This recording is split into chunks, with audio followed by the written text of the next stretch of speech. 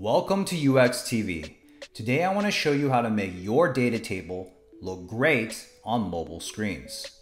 The most common approach to display a mobile table is horizontal scrolling, but this creates a bad user experience that slows users down. A better approach is to use a specific card layout that makes data faster and easier to scan. Let me show you. The challenge is to fit a large data table like this into a small mobile screen. Most designers will try to force the table layout into the viewport, but doing this would only allow users to view a couple columns at a time. In other words, users will need to horizontally scroll from left to right to view a complete data record. This will require a lot of time and effort if there are many columns to scroll through. Unfortunately, this approach isn't good enough and fails to meet users' needs. Instead of forcing the table layout into a mobile screen, it's better to adapt the table to this particular card layout.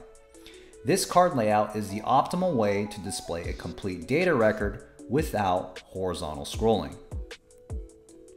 In the header, you have the record ID next to a checkbox with multiple actions adjacent to it. Below, you have the headers on the left with the corresponding data points on the right, along with divider lines in between to separate each data category. It doesn't matter what kind of table you have or how big it is, they can all adapt to this universal card structure.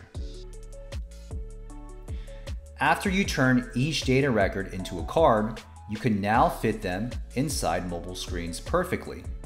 Instead of scrolling horizontally, users only need to scroll vertically to view more data records.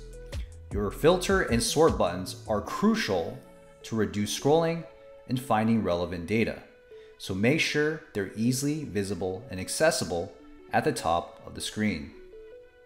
If you like this video, you'll love the articles I write on my Substack newsletter, where you'll learn how to design the best user experience for data tables and many other UI patterns. Check out the links below.